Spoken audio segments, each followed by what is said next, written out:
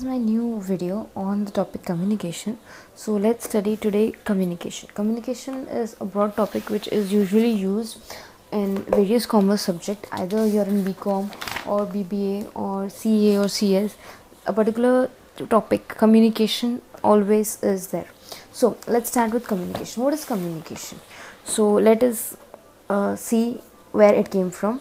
Communication, the word communication came from the Latin word communis, which means common.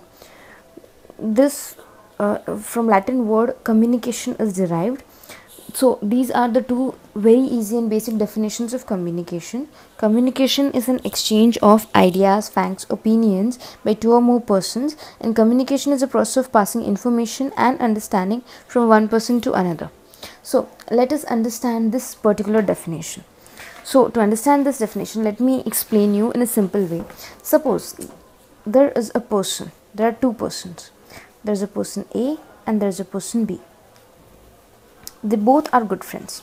So they need to communicate. And how is communication possible, or how is communication going to be done? For example, A needs B's shirt. B has two shirts, two black shirts. One plain black and one printed black. A requests B and tells him, B, I need to go to a party and I need your black shirt. A was referring to the plain black shirt, whereas B thought A needed printed black shirt. So what A tried to convey to B did not convey in the same sense as A tried to do so. B took it in other sense. So this is called miscommunication.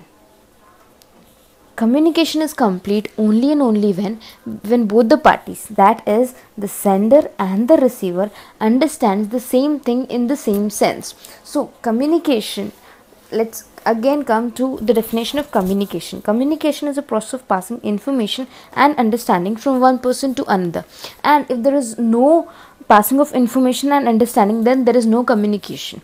So these are the basic two definitions which are very easy to learn and memorize. First, communication is an exchange of facts, ideas, opinions by two or more persons.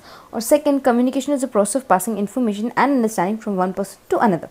Let's understand the nature of communication.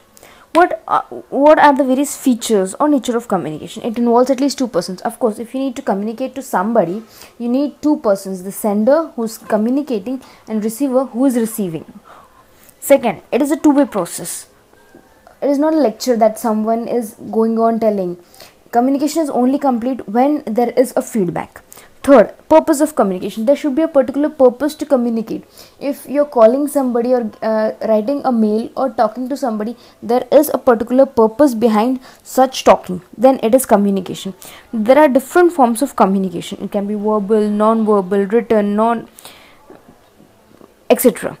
Scope of communication. There is a very big scope of communication. At any level of organization, you need to communicate.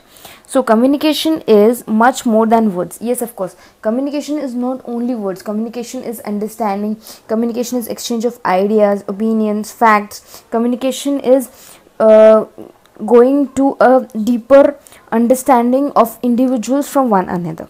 So let's understand the need of communication. With the growth of size of business, advanced technology, achieving objectives, tough competition, growing specialization, trade union movement, human relations, public relations, these are the various reasons or need of communication. Now, process of communication, it is very, very easy to learn and understand. I'll give you a simple trick. So for communication, there should be a sender as well as a receiver. Correct? The sender will encode the message. The receiver will decode the message. The sender will encode the message and send it in a transmission form. Then it will be received by the receiver. Receiver will decode it and give feedback. For example, I need to invite someone at the birthday party. So I am the sender.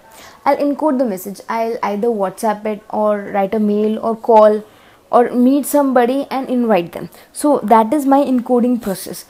that means in which form I want to communicate to the other person.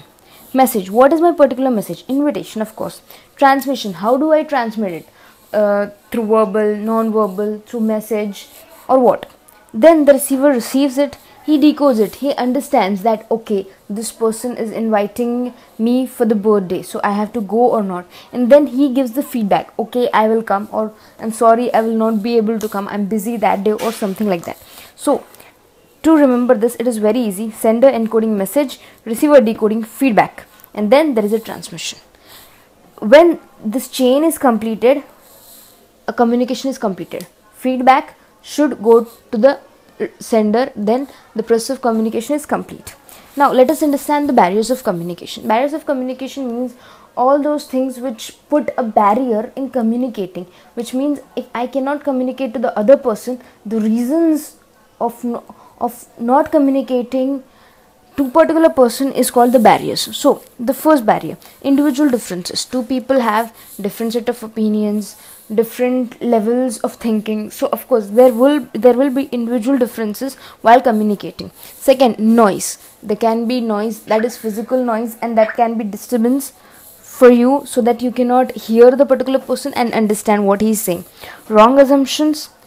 Yes, of course, if you don't know the particular whole topic, what he is talking about or what the other person is talking about, you can make wrong assumptions, and that may lead to miscommunication. Difference of interest. Yes, if both have difference of interest, there will be miscommunication, of course. Poor retention. Words with different meaning. Yes, in different languages a single word may mean differently, so the person receiving the message may take it differently as compared to the sender who sent it. He sent it in a different sense, but the receiver took it in a different sense. So of course it will be leading to the barrier of communication. The last, offensive style of communication. If you scream and communicate, no one will listen to you. So of course your style of communication should not be offensive, it should be friendly. So this is the basic thing what I covered today, is communication, nature of communication, need of communication, process of communication, and barriers of communication. Let's take a quick recap of what we did. Communication came from Latin word which means Latin word communis, which means common. Communication has two definitions. Communication is exchange of ideas, facts from one person to another, and communication is process of passing information from one person to another. Nature of communication. There are lists of features of communication. Then the need. Why do we need to communicate in organizations? Then process. Process is very easy. Sender encoding message, receiver decoding feedback, and there is a channel, transmission channel. Then we have barriers. All the set of these reasons that why we are not able to communicate properly. If you have any doubt in this particular topic or in this particular video, you can please mention in the comment section below. Thank you so much, and please subscribe.